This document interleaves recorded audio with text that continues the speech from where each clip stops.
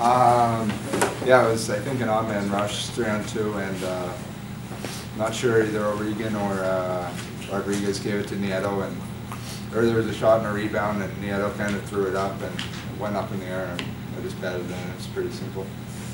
How do you always seem to escape on these backdoor plays and get the... Yeah, I'm not sure. I know last year that was kind of my thing, sitting backdoor there, and got fortunate playing with really good players, and this year, I mean, I haven't been that fortunate with it, so, but I'm just trying to do the right things, and, you know, goals will come, stuff like that, but more important thing is we're winning hockey games and stuff like that.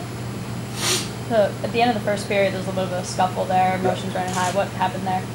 I don't know, it's BCBU, I guess. I think me and Arnold collided, and we kind of held each other up, and then I think just a skirmish started, and it was good. I like seeing stuff like that.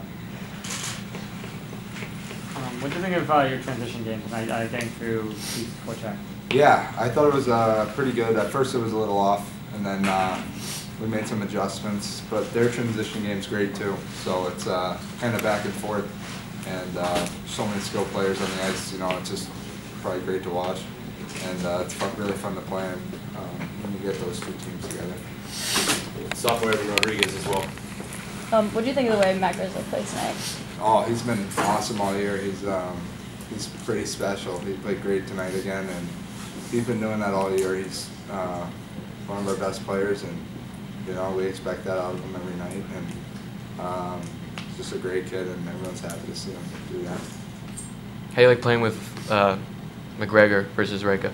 They're both great to play with. I love both of them. Whoever's in every night, it's a pleasure playing with them.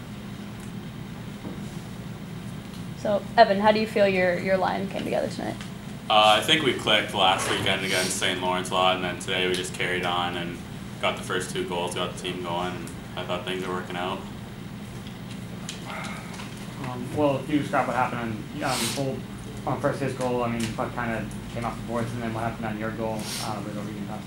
Yeah, the first goal, Neitz made a great breakout pass, and I just carried it and shot it, and Neitz followed up, and he rang one off the post, and Nunes followed up and batted one in midair, which was nice. And then there was a turnover on the second one, and Neitz threw it up to O'Regan, and he dropped it, and there's a guy on me, so I just tried to get it off as quick as possible, and it just found its way in the back of the net.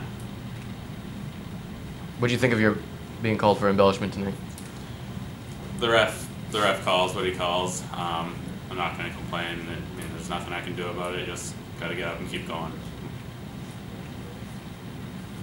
For either of you guys, a lot of rebounds bounced around in front of Matt O'Connor tonight, but he still came out of it with 35 saves. What do you think of the way he played tonight?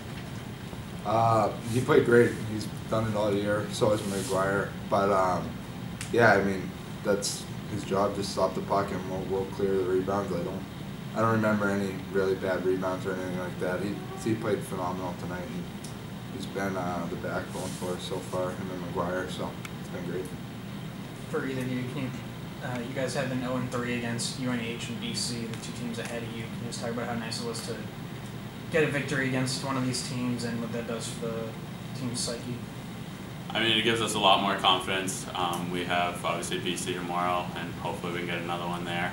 And then even next weekend we go at UNH. So these are 2 teams that we owe and 2 teams we love to play. So we're gonna be up for it. Anything else? Thanks, Paul.